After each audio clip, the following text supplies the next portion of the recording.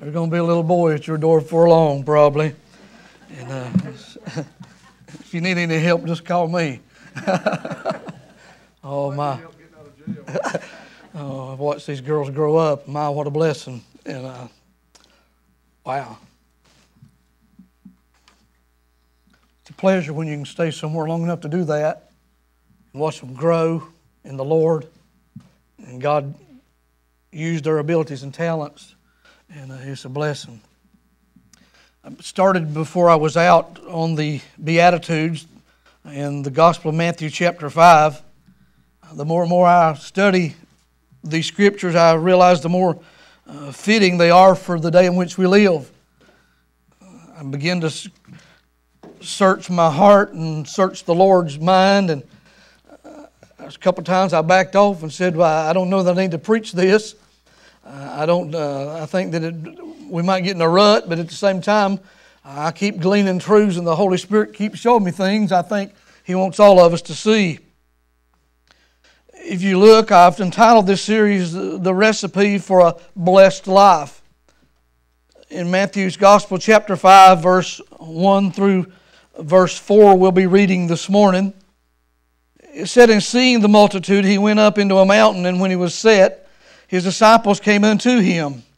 And He opened His mouth and taught them, saying, Blessed are the poor in spirit, for theirs is the kingdom of heaven. Blessed are they that mourn, for they shall be comforted." Pray with me. Father, thank You again this morning for the infallible, inspired, inerrant Word of God. I thank You, Father, today, Lord, for the prayers that have been prayed, the songs that have been sung. And Lord, I realize it's come now for the appointed time to preach the Word of God. And Lord, I pray that You wouldn't let me stand here alone, but I pray, Lord, today, I pray for Your presence and I pray for Your power. God, help me to take the things today that You've placed in my heart, and I've jotted down here and recall them and just bring forth the message You've laid on my heart. Lord, You know every heart, every life, Lord, that's in this building today. And God, I pray today that, Lord, that You'd speak to us loudly and boldly, that we might respond now to the call of God. For it's in Jesus' name I pray. Amen. We looked at verse 3 in a past sermon, we discovered that Jesus is speaking there in verse 3 on total dependence versus total independence. As He said, blessed are the poor in spirit, for theirs is the kingdom of heaven. But now in verse 4, let me remind you as we look at these verses, there's 8 particular times here He uses the word blessed in these Beatitudes. Just a reminder of this word blessed. It means to be full of joy. It means to be congratulated. In other words, the Greek word makarios, meaning to be self-contained. To have what you need within you. And that's what Jesus is the reason He used this word. You have what you need within you to live out the attributes He's speaking of here. So He says, blessed are they that mourn in verse 4, for they shall be comforted. Blessed are they that mourn, for they shall be comforted. Well, the first beatitude really is intellectual. The second is the emotional aspect of the same thing. It's poverty of spirit that says, I am undone. It's the mourning which this causes that makes it break forth in the form of a lamentation. Let me illustrate that for you in Scripture. If you remember in the book of Isaiah, as he looked around, he saw the dilapidated generation which he lived in. And in the 5th chapter, there was 5 different woes there that he mentioned. There was all types of things that he denounced and he was dealing with. But he goes to the temple, to the house of God. He's seeking something and he realizes that he needs the presence of God. And there in the midst, he begins to bow before Him as those angelic beings show up there. And he realizes and understands that he too is guilty just like that generation that he lived in. And he made a statement there in chapter 6. He said, woe is me, for I am undone. I am cut off. In other words, that's exactly the mindset that we've got to find here in this 4th verse. Blessed are they that mourn. It means to get to a place when you realize just who you are and you realize how holy God is. You realize who you are and who He is. Somebody said that this verse could really mean happy or the unhappy, the gladness of sadness. or somebody has titled this particular verse, God applauds you when you're in agony. Well, I don't know about all that, but this verse really basically deals, as verse 3 deals with, verse 3 deals with total dependence versus total independence. This verse particularly deals with deep mourning versus carefree irresponsibility. You need to remember that, jot that down somewhere. Deep mourning, okay, as pictured in Isaiah's experience in the temple with God, and carefree irresponsibility.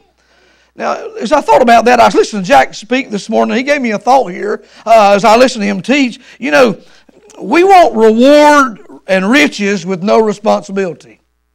That's our culture. We want reward and we want riches with no responsibility. And as you understand what he's saying here in this fourth verse, he said, "Blessed are they that mourn, for they shall be comforted." Let me give you this parallel as we examine deep mourning, okay, versus carefree irresponsibility. What does that carefree irresponsibility look like? I've just given you one statement, but let me just picture it for you just a little deeper. You see, the world says, who cares about sin? The world said, who cares how I live? It's none of your business, church. Preacher, you don't have any right to question me. The world says I have a right to do what I want, to live the way I want to go where I want to go, no matter what you think or what anybody else thinks or what anybody else says. That's what he's speaking of in this particular verse. And that's the world. That's the world that we live. We face a world that's full of carefree irresponsibility. In other words, it has the mindset of you live your life, I'll live mine. Don't bother me and I won't bother you. I'm reminded of a story I read about a little girl, a young lady actually, in New York City by the name of Kitty. She was brutally stabbed to death in her neighborhood, in the cul-de-sac where she lived. There was 38 neighbors who listened to the violence. They watched as her boyfriend began to abuse her. He began to attack her in a series of over 90 minutes. They stood by and they did nothing to help her in the situation.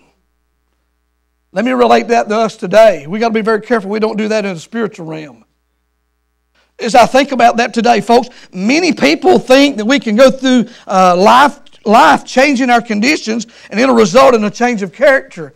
Well, that's not so, folks. Until we see people's hearts change, their lives will always fail. Until we see people's hearts change, we will always fail. Until we see our hearts changed, we will always fail in this thing of being what God wants us to be and living this blessed life. You see, we live in the mentality today, folks. We think we can, if we can change the exterior, then somehow we can manipulate the inner man so that he or she won't be bothered by God.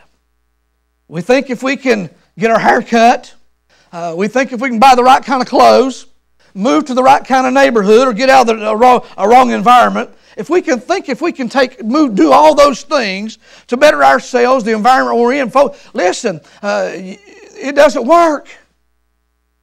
In other words, this particular scripture is showing us that we have to mourn and we'll be comforted. Well, I'm getting somewhere, so stay with me. In other words, we think we can change the exterior and manipulate the inner man so we won't be bothered by God. Let me give you an example.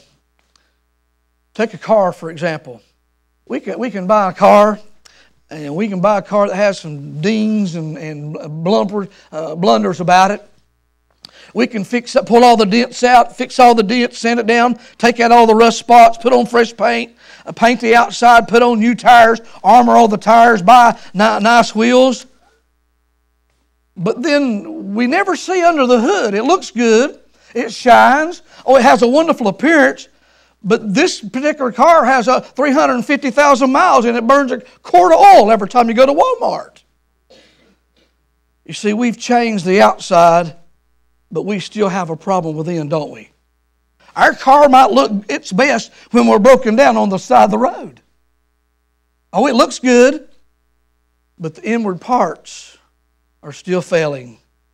It looks good, It looks good, but we live under the strain every time we go out and we're wondering and worry whether we're going to make it home or not. We see what he's doing now in this particular beatitude is he's showing us the grief that consumes us. The grief that consumes us. Look what he says. Blessed are the poor in spirit, for theirs is the kingdom of heaven. But blessed are they that mourn. You see, we fail to realize, folks, and I gave you that introduction to show you this. We fail to realize when we sin, we have sinned against God and His Son, and there should be a spirit of mourning. That's where he's getting at. But if you're living with a life of irresponsibility, you're never going to take the individual responsibility for your sin. And we've raised a generation, we want to blame it on somebody. We want to blame it on the school. We want to blame it on the environment we were raised in. We want to blame it on our teachers. We want to blame it on our parents. We want to blame it on this and we want to blame it on that. But the bottom line is, much of it is our own fault. When we sin, folks, we need to realize we've insulted God. And there ought to be a spirit of mourning. The idea here is we need to realize that, listen, sin ought to bother us. Sin ought to bother us. And we get to the place today where it doesn't bother us. You see, the word mourn here in this particular scripture refers to a very strong Greek word, which means to lament. It's used to describe what you might feel at the graveside of a loved one. It's the word which describes sorrow. Now, there are two basic kinds of sorrow. There's godly sorrow and there's worldly sorrow. Godly sorrow involves remorse. Godly sorrow involves remorse. Worldly sorrow involves regret. Regret is in the mind. Remorse is in the heart. Remorse looks at sin and its consequences, but remorse leads to repentance. And the factor that we've left out today in our culture is we have left out repentance. We're sorry we may have sinned, but we never get to the place where we're so sorry that we confess it and we repent of it. We polish it, we make it look better on the outside, but it's still, listen, it's still rotten to the core on the inside. We've got to get rid of it. We've got to empty it out. We've got to confess it. We have to confess it and repent of it. Now here we've got to ask a question. We have to ask a very serious question this morning in this particular verse. And here it is. Do the things that break the heart of Jesus break yours?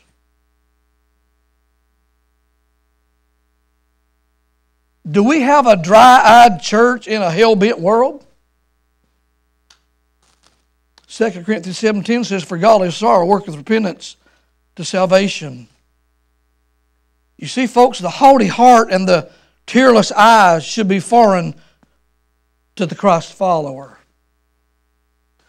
I look around, and I've spent a lot of time the last couple of weeks sitting around, most of the time on ice, watching different things. And folks, there's a couple of times I just teared up. And I said, "Dear God, how did we get here? How did we get here?" I can't turn my TV on without two men locking up or two women. It's every single channel, every family program we have now is endorsing it and pushing those things down our throat. You hear this old-time preacher, "I'm not going to compromise. It's wrong. It'll always be wrong. I love everybody and I want to help everybody I can." But there's some things in the Bible, not just that. There's all types of other issues that we see all through our world today, in the media and all across our land today, that's been accepted. And you and I are the only voice that's going to speak up. Nobody else is going to. There's some things, ladies and gentlemen, that ought to make us mourn. There's some things today that ought to that break the heart of Jesus, and they ought to break our hearts. Listen to what the late Dr. Adrian Rogers said, I quote. He says, "We have learned not to mourn. So many of our church services are pep rallies filled with cheerleader enthusiasm. We're doing everything we can to avoid mourning. We have psychologists to numb our neurosis, counselors to resolve our guilt, doctors to sedate our pain, insurance agencies to take away our worries, and even at the mortuary we have people to beautify death." He goes on to say, "We make life one big recreational theme park and take an amusement ride to heaven." I said, wow. And folks, he's dead and gone, and we still see that today. You know, September 11th, 2001, terrorists extinguished over 3,500 lives.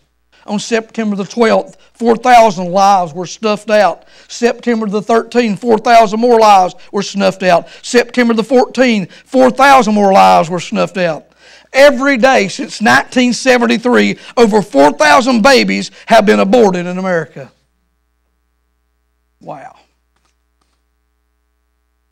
There's some things that ought to bother us. Folks, when we see that we're spiritually bankrupt individually and as a nation, it's time to mourn. Well, understanding that, we see the grief that consumes us, but now the Lord begins to speak about the God who comforts us, and I'm glad for that. He said, "Blessed are they that mourn, for they shall be comforted." You see, once you see the guilt and feel the grief, then you can know the grace.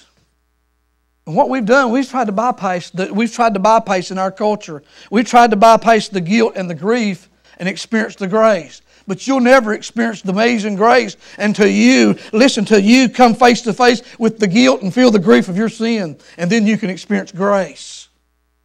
We've tried to take that out of our culture and out of our church settings. You see, the word comfort is a very interesting word here. You find in verse 4, "And they shall be comforted." The word comfort is not a word for sympathy, folks, but it's a word for strength. The word calm means with, and fort means strength.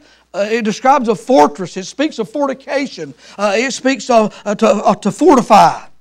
In other words, God says, listen, He said, when you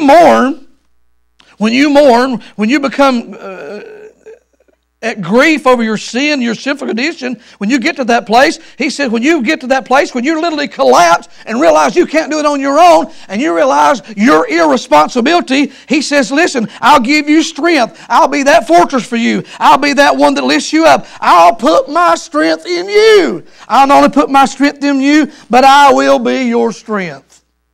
Wow. Pretty good offer, huh? Well, how does God impart to us His strength? I'll tell you how He does it. He does it by the indwelling and the filling of the Holy Spirit. Listen to what the Gospel of John, what Jesus said there. Remember what Jesus said? He's getting ready to ascend into heaven. And He says in John chapter 14, verse 15, He said, "If you love me, keep my commandments. And I will pray." Look what He said, I'll pray. He says, I'm going to pray for you personally. Why? Well, look what He's going to pray. He says, I'm going to pray the Father, He shall give you another comforter, that He may abide with you for a couple weeks, or until you blow it, until you sin. That isn't what it says, is it? He said forever. Amen. He says that He may abide with you forever, even the Spirit of truth, whom the world cannot receive, because it seeth Him not, neither knoweth Him. But you know Him, for He dwelleth with you and shall be in you. I will not leave you comfortless. I will come to you. Amen. Thank you, Jesus. You see the word, He talks about this comforter, this Greek parakletos. It means to come alongside of. It means to attach to. It's actually the same word we find over in other places. It's the word advocate. It's the same word. It's the word which means to come alongside of. Jesus is our parakletos. He is our comforter. He is our advocate. He's constantly going before the Father, confessing our sin and forgiving us our sin for us. Well, let me come to a conclusion this morning of this particular message. Blessed are they that mourn, for they shall be comforted. You see, when you trust the Lord Jesus Christ as your personal Savior, you quickly learn that there's some things that will break the heart of God. That's the Holy Spirit's responsibility to show you what those things are. And He will reveal to you the things not only that break the heart of God, but they also break your heart as well.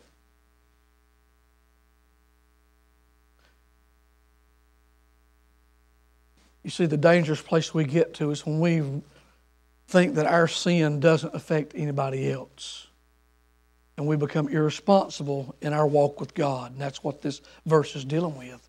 That's what this beatitude is saying. You know, and I thought about that. Let me just say this morning.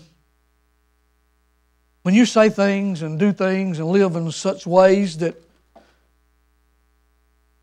you get to the place where you didn't care whether it affects anybody else or not, and by the way, it doesn't really affect God, you're in trouble in the heart of your Christian life. You're in trouble. You're in deep trouble. And I think that's where a lot of Christians have gotten today. We think we can, I'm talking all across America. I'm amazed at some of the things that go on today in our churches. I'm amazed. We just do what we want to do. When we want to do it, how we want to do it, and we don't get any counsel from the Word. That's the culture we live in, folks. And I know I'm not popular. I'm okay with that. But when God called me, I made a commitment.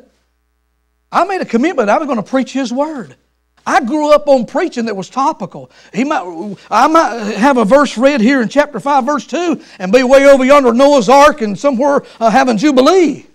And never understand and make an application to my life. And when God called me, I said, listen, I'm not going to be a dead, bored Christian. I want to grow and develop and be what God wants me to be. And listen, and I'm going to help others to grow and be what God wants them to be, to live with character and conduct that reflect the Lord Jesus Christ. And I've kept that commitment by the grace of God. I'm going to continue to do that. And no, it's not always easy, and you can still do it with love and compassion. And that's what Jesus is doing here. He's showing us the recipe for a godly life. Why in the world, if Jesus gives us a recipe, why in the world wouldn't we follow it? Now, it's okay if you're cooking not to follow it, okay? Some of you looking at me funny. You don't know why? Because I don't usually. I develop my own recipe. I'm going to use that for illustration. That's what we do. We want to develop our own recipe. There's some recipes I've got. My grandma taught me how to make cornbread, old-time cornbread in that old black iron skillet. I mean, you got to do everything just right so it won't stick. It's got that crusty bottom brown on it. Oh, man, it's like, oh, honey, you put that in some milk or some pinto beans, it's out of this world. And you will never, I say, listen, if you do your pan right, and if you mix that batter right exactly the way that she gave me that recipe, I've fixed it for years, and you'll never have it stick. And it'll always be just right. But you go to tampering with it just a little bit. You get in a hurry and you try to leave something out. You see, those are the times that it didn't come out the way that it's supposed to. And I learned very quickly after the first time I did that, there's a reason she did this and there's a reason she did that.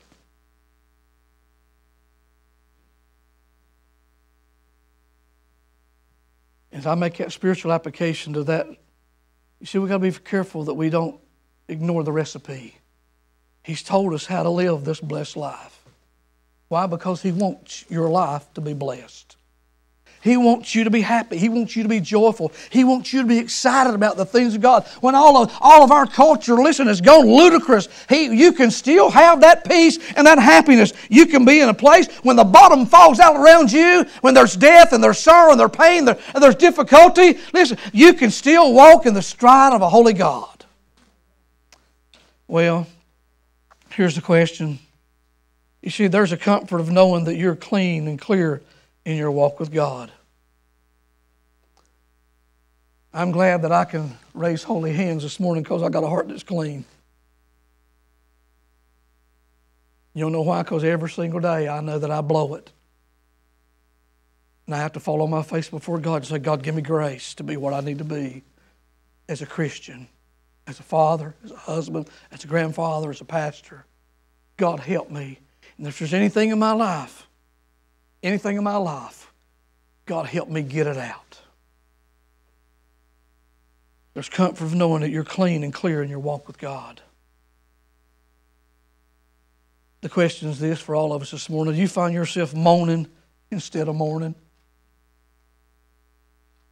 There's a lot of folks moaning and whining and complaining and trying to change their situations. Listen, when we ought to be mourning, falling before God and saying, God, help us. Help me in this situation. Help me to be what I need to be. You know, what Jesus declares as blessed are the things we spend a lot of time trying to avoid.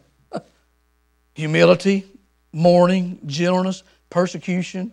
I could go on and on. Let me come to 4 truths. She's going to put them on the screens. I close this morning. Number 1, God draws near to those who cry. God draws near. Now, I'm not talking about you got to go around everywhere being a big crybaby. I'm not talking about that. Some of you men aren't going to like that too good. I'm just what I'm talking about. What I am talking about is a sensitive spirit. In Psalm 34, verse 18, he said, the Lord is nigh unto them that are of a broken heart, and saveth such as be of a contrite spirit. Your spirit needs to align with His spirit. There's some things that break God's heart, and they ought to break your heart. God draws near to those who cry, who have a tender heart. Folks, we live in a day of hard-hearted people. He draws near to those who cry. Every now and then it's good somewhere to get along with you and God and just say, God, I realize how pathetic I am. I realize, listen, without you, I'm nothing.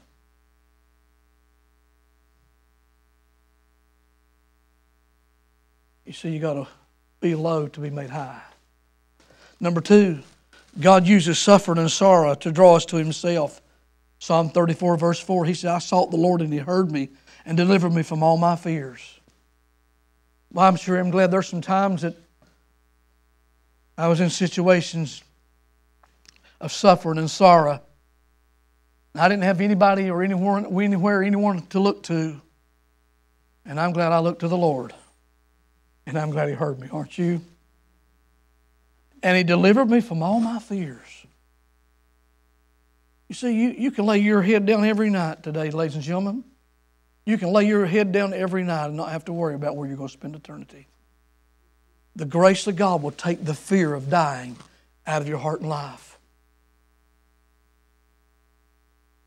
You may not think things like I think, but as I rode back that hallway last week, and I knew they were going to put me to sleep, and I've got some issues, I know that, and I had some in the prayer surgeries afterwards with blood pressure and different things.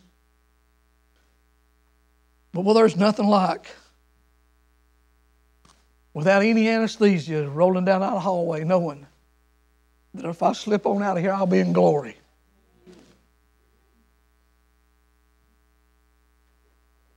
I'm glad I woke up. But if I'd have woke up, I'd have woke up on the other side. You say, preacher, how can you be that sure? Because I know in whom I believed. I sought the Lord one Sunday night in a little old church of Foothills in North Carolina, and He heard me. I didn't have a nickel in my pocket. I didn't have a famous last name. I had nothing. I realized I was a sinner, and I come from the left-hand side of that church that night under the conviction of the Holy Spirit and bowed down, take you to the place, and God the Holy Spirit moved in, and I'm glad when I got up from there, He heard me, and I was changed. I wish I could tell you I've been perfect, but I haven't. You hadn't either. There's some places in my life I've blown it. But I'm glad He didn't leave me out there all alone. I'm glad He chastened me. He fashioned me. He molded some things in my life that would draw me back to that relationship and that fellowship that I needed to have. Has He done that for many of you? You bet He has. And I'm glad today God uses suffering and sorrow to draw us to Himself. Thirdly, you realize we grow faster in hard times than we do in good times. Do you know you'll learn more in the valleys than you will when you're on the mountain? You'll pray more when you're in pain. You'll pray more when there's a death in the family. You'll pray more. You'll seek God when you've lost your job more than you will when you're ready to go out to the steakhouse and do the fine dining and go on the vacations and the trips. And you see, there's times in your life, in my life, we grow faster in the hard times than we do in the good times. And then lastly, our pain. God uses our pain to minister to others. Some of you have been through times of brokenness. You've been through through times when you feel like the bottom's dropped out on your life, financially, maritally. God can use those occasions and those things in your life so that you can help somebody else in the journey. What am I saying in closing this morning? I'm grateful for the God who comforts us. I'm grateful for the God who comforts us. I'm glad today. God help us to be mourners and not moaners. And if you understand the difference, a mourner is humbly seeking God for the answers of life. And a moaner is constantly complaining about what he or she's going through and left God out of the situation of life. I don't want to be like that. I don't want to be like that. I want to be one who lifts up the name of Jesus. I want to be the one that has it on the outside, and I want to be one that has it on the inside. Don't let grief, don't let trouble, don't let situations in your life rob you of being what God wants you to be in your Christian life.